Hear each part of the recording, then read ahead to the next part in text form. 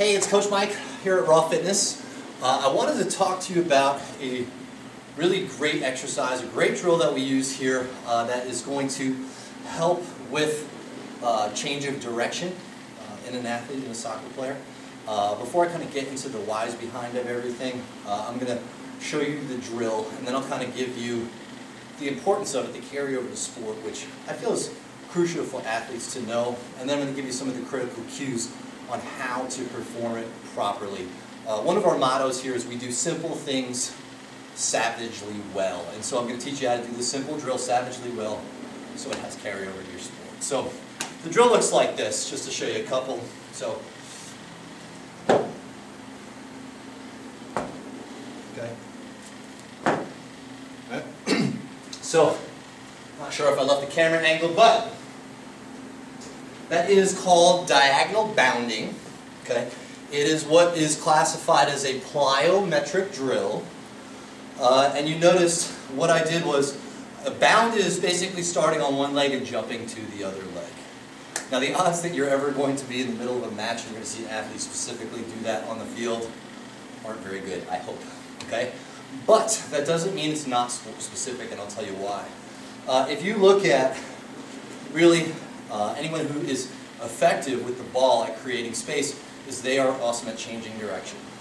They'll throw a feint, they'll create space, they'll change direction and run towards that space.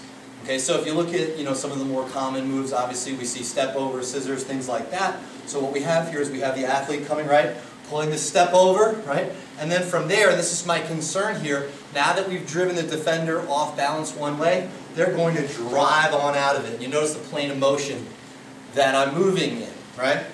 Scissor move would be a very, very similar thing. They'll come around with the scissor move and then drive on out of it once they've created space into that new direction. So there's a couple things that has to happen. Number one, the kid's got to be good with the ball, right? He's got to have good footwork. It's got to be efficient. It's got to be precise. It's got to be quick. Definitely. After that, all the quickest footwork in the world is really not relevant if the athlete doesn't have enough horsepower to take advantage of that space they've just created. And so that's where this drill comes in here. If you notice what I did, I stood on one foot and I explosively jumped as far as I could into a 45-degree angle and then landed on the opposing foot, trying to stick the landing. So on one end, I'm working on horsepower, right? Just being able to jump, cover ground, push into that ground more explosively in the exact plane of motion that we see the player have to use out on the pitch.